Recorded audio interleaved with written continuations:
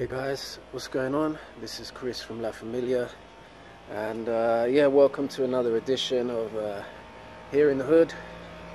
That's not the real name, but I just made it up. Yeah, so you know, if any of you guys have seen my last couple of videos,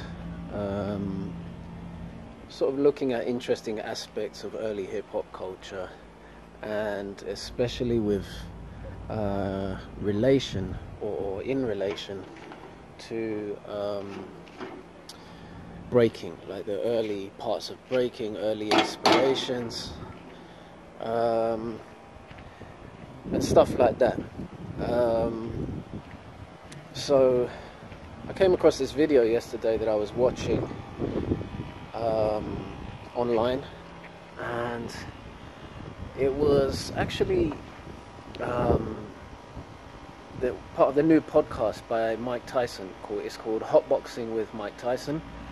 So I recommend any of you guys go and watch this this podcast. He has different guests every week, and you know, having been a massive fan of Mike Tyson since I was a little boy, to see all the stuff that he's gone through and who he has become now as a middle-aged man, basically. You know, you just can't help but love him anyway. But he tells some of the funniest stories, and there's this one episode I was watching yesterday with the special guest being Xzibit, the rapper. So naturally, hip-hop came up as a subject, and Mike had some really interesting things to say. And when we think about, say, or when we discuss the earliest moments in hip-hop culture, especially pertaining to breaking, we always end up at the same spot, really. They talk about being at the block parties with Kool Herc, and, you know, they start doing these things with the turntables and, you know, repeating the breaks and such. And Mike, quite interestingly, goes a little bit before that, and he explains some really just quite simple but a really interesting part of that story, which is that young kids were already taking their turntables outside and playing music. They just hadn't done the things that Herc and then his subsequent followers did after that. And so it was quite interesting for me to realize that, wow, so these kids out on their blocks and such were already taking their turntables outside to play music. And Mike says, you know, they were playing stuff like the Stylistics and stuff and just the music that they liked, the music of the time. And yeah, it was just interesting, just to give another angle on the situation of the development of early hip-hop culture, and how our breaking culture came out of that. It just gives you a nice broader perspective on things. So anyway, I'm going to show you a couple of bits from this podcast, and I really hope that you guys can go and check it out, because I really enjoy it.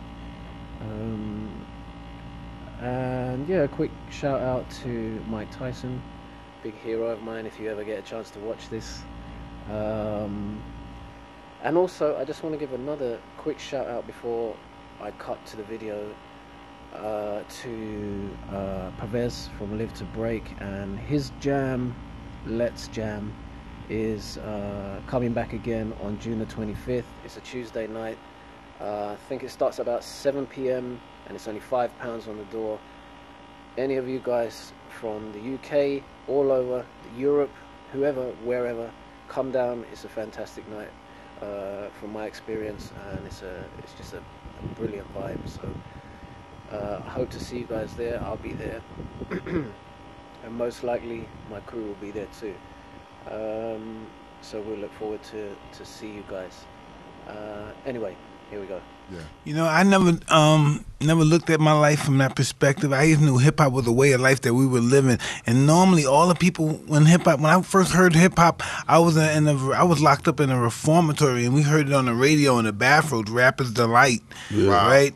And so we went absolutely crazy because before then, we would always bring our turntables out in the park or somewhere in the center, and we would play our own music that everybody hated. Normally, everybody playing the Stylistics and stuff, Diana Ross, but everybody hated this hip hop because it was as if we were screaming, but it's not. We were just making our statement, not unbeknown to ourselves. We were making a statement without even knowing. So hip hop kind of came. The earliest of it was off at the end of disco, that era, like late 70s was the beginning of hip hop. Yeah, I was born in 74, right? And so my first encounter with hip hop was rapping Duke. And then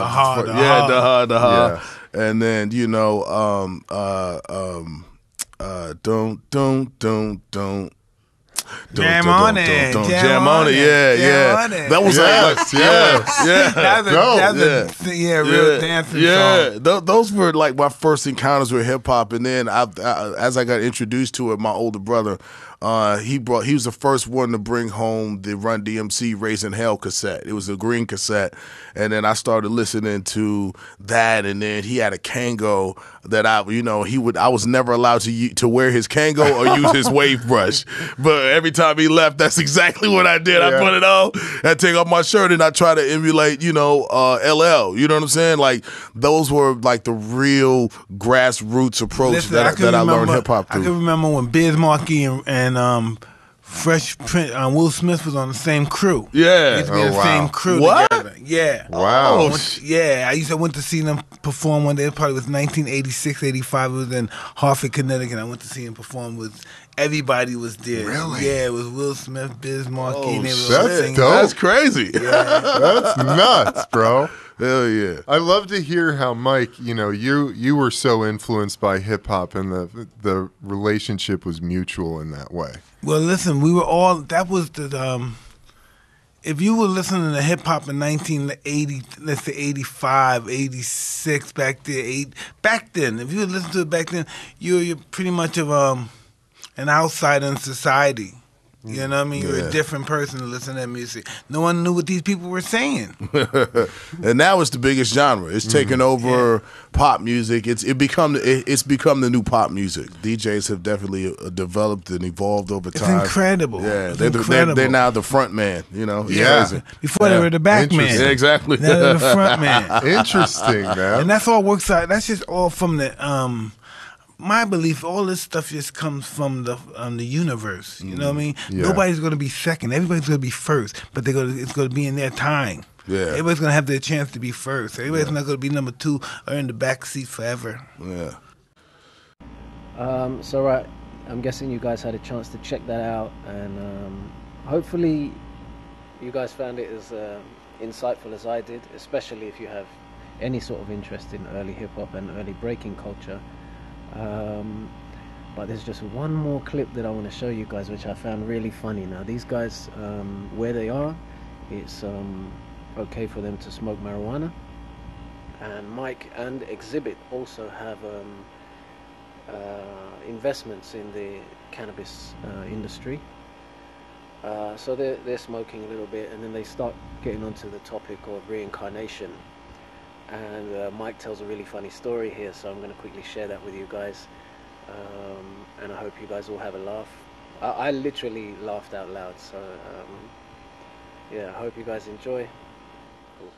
Yeah, we've been talking about reincarnation a lot. Yeah. And, we've talked about this, and I think that, as fucking crazy as this might sound, I've definitely lived many lives here before. Yeah. My wife says that all the time about herself. She says, I've been a conqueror, I've been a slave. I was like, fuck. I don't know. Yeah, dude. I've been I wonder sometimes, because I told my wife, I said, babe, if you really believe that, do you believe that? My wife is just such a paranoia about flies, roaches, stuff flying in the house, and so she freaks out, right? So I said, babe, just think about that. One of these flies, one of these roaches, that you're trying to kill because it's just freaking you out. It's nowhere near you, but it's in the house with you and it's freaking you out. And it's so small, it can't eat much, it can't harm, you can't do nothing, but you kill it. Suppose that's your grandmother. Dude, I mean, maybe. You're totally right, Damn. Suppose that's your grandmother trying to inform you that, hey, baby, I love you. Forget that she she's so excited she saw you. Forget that I'm a fly or a bug. Hey, baby, I love you. She's smelling up your ass and you squash her. I think that sometimes when my wife does that, you're killing your ancestors. Shit, bro. dude. I think it all the time, shit like that. Your ancestors. All right, guys. Honestly, I just watched the clip again, and I'm still laughing at that stuff. It's fantastic. You know, thanks for watching the video. If you want to subscribe, click the like button, share it, and so on. I'm not really chasing subscribers or viewers, but if you find it interesting, then you know, give it a little follow. And yeah, next time I find something interesting to discuss, you'll find me on here again. So thanks, and I'll chat to you guys soon.